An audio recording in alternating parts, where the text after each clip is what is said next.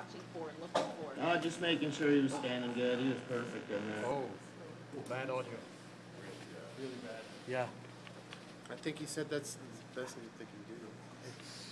Some of us folks are just getting here. How is it going on 2 weeks now, been here, and what have you seen from Crum? Chrome's been great. He seems to be handling the track good, and you know, he's doing his thing. He loves to train, and he loves what he does, so he makes our job easy. What is it about as you guys go out to the track, the bigness of Belmont compared to kind of the friendly confines of Pimlico? How is that different, and how do you try to get the horse acclimated to that? The horse acclimated better than I did. It was a little intimidating at first, but I'm getting used to it now. Does it make any difference, the wideness, the expanse for the horse to keep it focused? No, I don't think so. You know, he's got his lead changes down and everything. He's doing really good on this track. What do you do now going into preparation going into the race? I'll school him tomorrow morning in the paddock and gallop him and then jog on race day. How much have you talked about strategy with Victor, and how involved are you in how the race may play out, especially in the early stages? We'll let him run out of the gate, and you know, if they're going too slow up front, he'll be on the lead. If you know somebody wants to go, that would be great too, just to be able to track them. But we'll leave that up to Victor. He's done everything right so far. A lot of great horses have lost the Belmont just because of, you know, moving too soon. Sometimes it's jockey error, sometimes it's just early pace pressure. What are you guys talking about with Victor in terms of, you know, waiting and then waiting some more, in terms of at a time when you want him to push the button because of how deceivingly big this track is? Well, it helps that Victor's been riding here all week.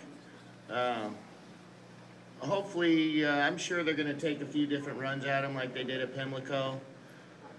As long as he doesn't get in any traffic problems, I don't think it'll, you know, be a problem for him. As long as, you know, he's just like you said, he can't move too early on him. Just got to sit as long as he can.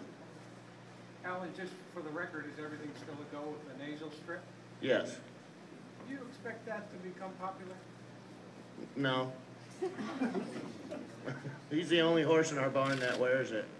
I don't think anybody else in the race is gonna. Yeah, I don't think so either. What will you be looking? You're with him every day. How's he different? How much has he grown and matured, you think, in the last 5 weeks through this Triple Crown trip? He's definitely matured. He handles everything really well. You know, he's kind of a ham in front of the cameras. I couldn't ask for anything more from this horse. He's just, everything from here on out is a bonus. You know, he's already exceeded our expectations. It's just been an amazing ride, and I just thank God that we get to train a horse like that. Have you noticed any changes in him in the last few weeks? He put on some weight. You know, he's getting strong, or stronger. He's hasn't missed a note since he's been on this road, so he's handling everything very well. It's been great for my dad. You know, at this stage in his career, he deserves it. He's really happy. The whole family is. What about you? For me, it's been great. I'm enjoying the ride. What would a win mean? It'd mean a Triple Crown. For you? It's just amazing, you know. It hadn't been done in 36 years, and hopefully we can get it done. Alan, have you guys looked at like any old tapes of old Belmont stakes, just to see what other horses have done, other strategies, what seems to win here, and you know, is it a front runner, is it a closer? Just done any research that way? Yeah, you'd think being 1.5 miles that it would favor closers, but it really doesn't. You know, I think his running style, the tactical speed he has, is going to help.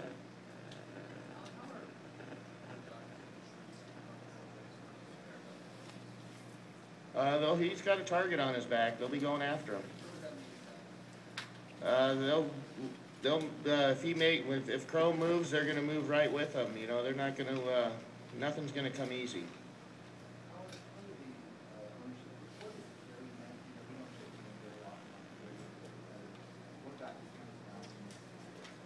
Perry's, he's a very nice man, he's just quiet, you know, he doesn't say a whole lot.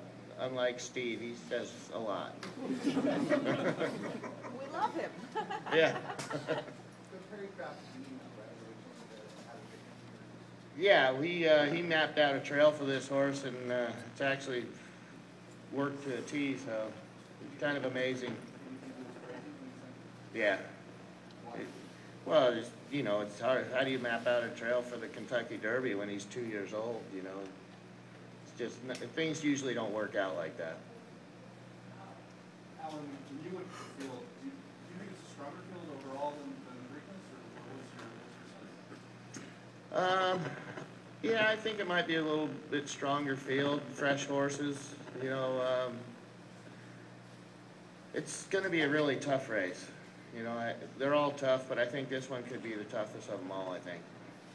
You had said when you arrived that you were most afraid of Ride on Curlin. Is that still the case? Do you think there's any other new shooters that you're more fearful of? Yeah, right on Curlin's right next to me, and he's training very well. Christophe Clement's horse looks really good on the track. I think those are my two main competitors in the race. Alan, with the starting gate right in front of the stands and what should be close to, if not a record crowd, what will you be looking for from Chrome in and around the starting gate? You know, he has a tendency to rock a little bit. What will you be watching for with him in the gate? I just, I told the gate crew that, you know, as long as his feet are square and he's got his head in the V, that's the main concern. Alan, could you talk about the addition of the nasal strip and what you feel it has done for your horse? I don't know if it's done anything for the horse, to be honest with you. The owners wanted to put it on, so I put it on. It's 6 races ago? Yeah. Do you use it for other horses? No, I don't use it on any other horses. Now the race, you were just like 9 or 10 when it happened. Do you remember watching the firm Valley Dart Belmont? I remember watching it and just, you know, wanting to be Steve Cawthon. You know, that was, for him to do that at his age was quite amazing. Where did you, was that you at home? Or? Yeah, in San Mateo. Thank you. You had a big day yesterday in your personal life. How does it feel to be a grandfather? It's awesome. So happy. Yeah, Congratulations. Logan. Are you missing home as focused as you are here? Are you wanting to get home for them? Yeah, I definitely want to get home and see him. Alan, when you said it was a little bit intimidating being here at first, what was it about the place that you... Just the sheer size of it. You know, when you walk out for the first time and see that massive racetrack, it's like, wow.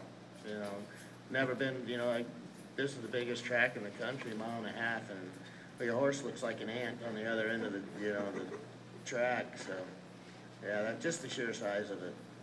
Definitely need binoculars. Yeah, for sure. How much pressure do you feel? Do you feel like you have to win?